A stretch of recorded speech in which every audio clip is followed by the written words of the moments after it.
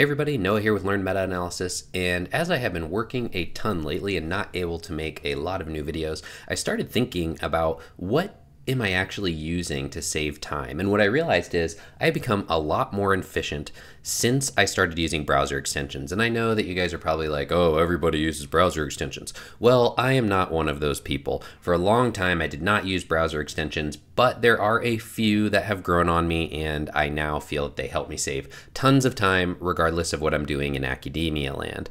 So let me show you the 5 that I have that are my favorite right now, and we're gonna go from the ones that I use the least to the ones that I use the most. And I think that the one that I use the most is actually going to surprise you, because as I was putting together this list, it definitely surprised me. All right, so we're gonna start with one that's pretty obvious and you probably already have right now, which is the Google Scholar button. You can get this from, all the examples I'm gonna show you are in the Chrome store. I personally don't prefer Chrome, I prefer Firefox, and have for a long time. We can get into the, why I prefer different browsers and all those things in some other video. But I'm showing you all these examples in Chrome. So let's see the Google Scholar button. It's this little guy up here. We click that. Why is this useful? Well, if I'm working on a paper or reading about something in general, and I find something, let's say I want to read about robust variance estimation and meta-analysis. Robust variance estimation, meta-analysis, right?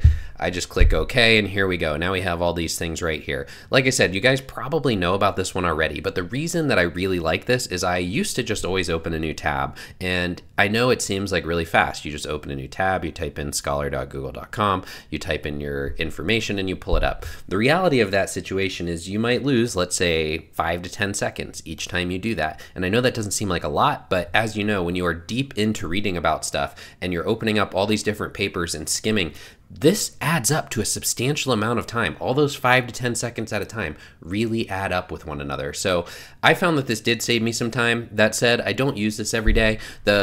Honestly, the way that I find that I actually use this most is when I just need a citation real quickly. So I typically know the article name or something close enough to bring it up, and I'll click Cite, and here's my information here.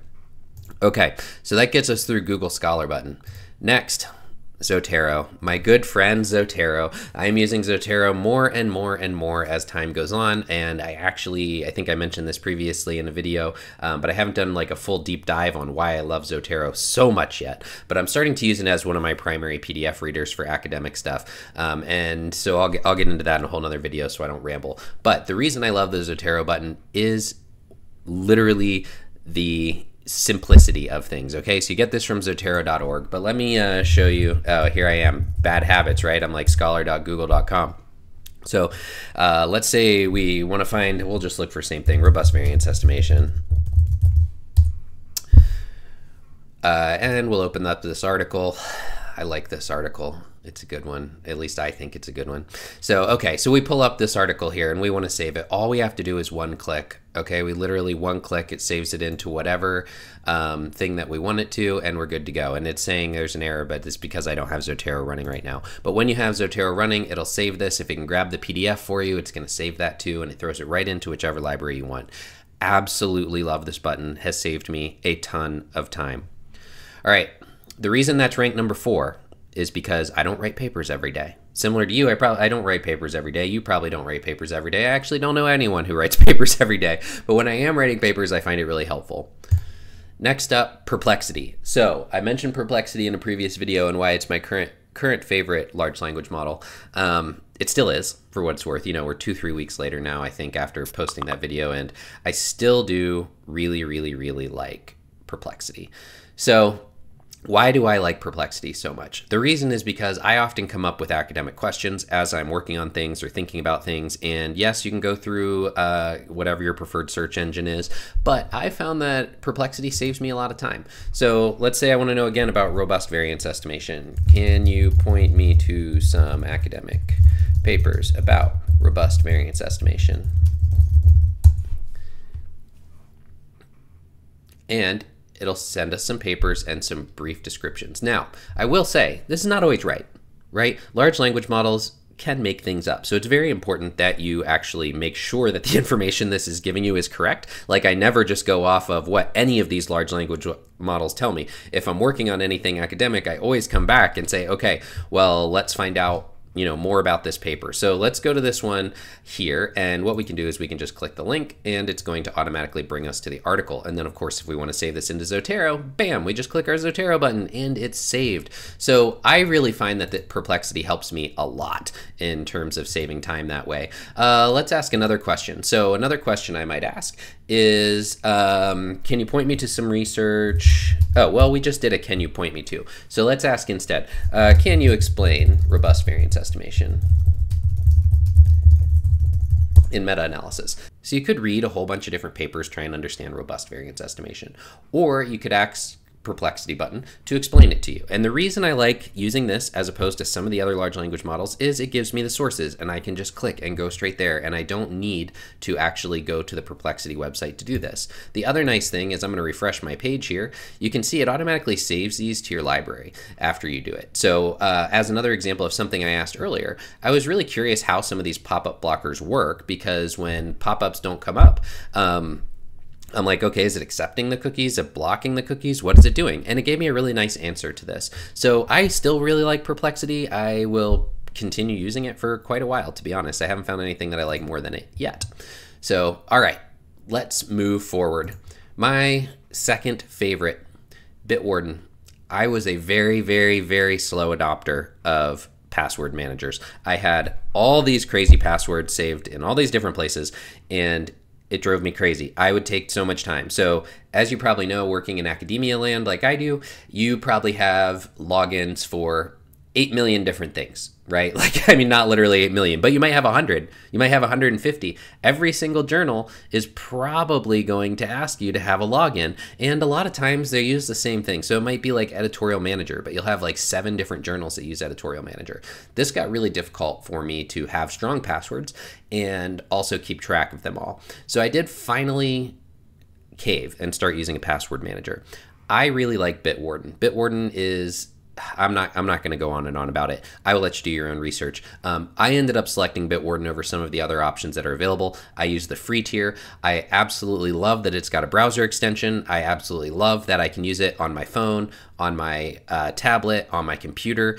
I like all of those things. That is the primary reason that I like it more than the password managers built into the browsers themselves, is I can use Bitwarden across Chrome, I can use it across Firefox, and like I said, I can use it on my phone and my tablet as well, all with one account. I really, really like it. I've been using it for probably about a year. Huge fan, saves me a ton of time. Now let's talk about my absolute favorite, okay? This is probably gonna be surprising to you. It was surprising to me as I was compiling this list. My absolute favorite is uBlock Origin. uBlock Origin is a pop-up blocker, okay? So it has essentially revolutionized the internet to me in the sense of it brings the internet back to how I remember the internet being when I first started using the internet, right? So you remember back in the day, you might not if you're a younger person, but if you're an older person, you may remember back in the day when you could surf the internet and there weren't pop-ups everywhere. Right? There were no pop-ups at all. Instead, it would just go to the website. So now anytime I would go to, like before I got uBlock Origin, anytime I go to read a journal article, there's a pop-up about cookies on every single page. Doesn't matter if I already put in there that I wanted to block them or I only wanted the necessary ones, it was still there every single time and I had to click it and it was so annoying. Then I also like to do research about different things, and for my personal life, like for creating this YouTube channel, working more efficiently, I really like to watch YouTube videos to learn from other people about their experiences using these different tools. Well, if you do that like I do, you probably get really annoyed by YouTube video advertisements. I can't stand them. Guess what? uBlock Origin blocks ads on YouTube. It is awesome for that reason. So this has saved me a ton of time. It's something I use every single day. I don't even know that I'm using it because it just runs in the background. And you can actually see it up here in the top right. You can see it's blocked 6 things on here. But if you leave, let's say you get to a website where it's not working properly, right? Like you are running uBlock Origin, it's not working properly. One of the things I absolutely love is you can just turn it off. You just push the button to turn off uBlock Origin. Then you can refresh the page and it's gonna work just like it would normally, with all the ads, with all the pop-ups, blah, blah, blah. And then when you're done, you just click it back on. Okay, so I really enjoy uBlock Origin. It has saved me a ton of time. Now, you're probably wondering, why do I have their website pulled up? not the Chrome store, not the Firefox store, etc. Well, there's a couple reasons. One of them is there's some other things out there that are called uBlock that are not the same. Okay, so you need to be really careful about which one you download. I am using uBlock Origin. So I have this Firefox page pulled up here. I know I'm on Chrome right now, but the reason I wanted to show you, the original uBlock Origin, to my understanding, was created by Raymond Hill. So what you'll see is it's by Raymond Hill. Second, look at the number of users. Okay, this one has 8 million on Firefox. On Chrome, the number I think is substantially larger. But as you will see here, I scrolled down on the main page. If you are a Chrome user, uBlock Origin in the future may not work as well. So I'm not going to go through all this reasoning why. I will leave this for you to read. But it is one of the many, many, many reasons why I prefer Firefox. I have preferred Firefox for a very long time. And like I said, I don't want to get into why I use Chrome. I use Chrome sometimes. I use Chrome for some things. I use Firefox for a bunch of other things. But regardless, uBlock Origin is currently still available on Chrome, and it is currently available in Firefox and a bunch of other different browsers.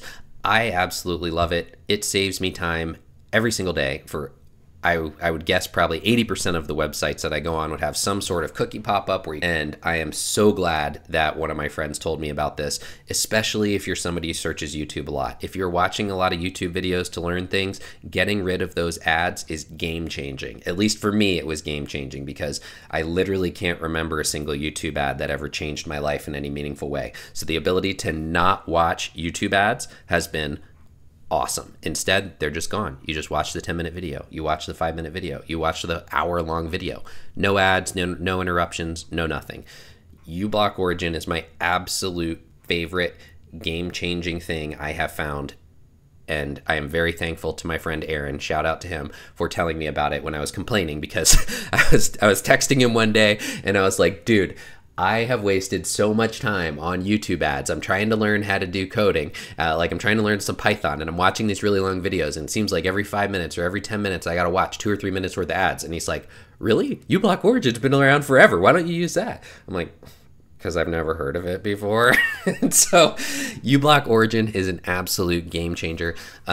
I really have enjoyed it so far. So if you're somebody who gets bogged down by YouTube ads when you're trying to learn stuff, or you get really annoyed by all of the pop-ups on websites that you have to click and set up your cookie settings every single time, you might want to look into this, okay? It's open source. You can read the source code if you know how to do that. There's tons of information about uBlock Origin on the internet. It's been around for quite a while. So that said, I'm going to wrap up. Please help support the channel, guys. Like the video. Please feel free to subscribe. I'm going to be back to doing more meta-analysis walkthroughs in R and with simple meta-analysis soon. My schedule is loosening back up. I'm going to have some more time probably after the end of this week, so I'm really excited about that. The other thing that I will mention is I don't know what I don't know. Right? If you have favorite extensions for Chrome, for Firefox, for whatever, please let me know in the comments what has been game-changing for you, because in academic life, we are all struggling for time. Always. At least everyone I've met is always struggling for time, always, right? So anything that we have that can save us some time, save us some energy, please do share it down in the comments, because I would love to find more of these different browser extensions. So that said, thank you guys. I hope you have a great weekend.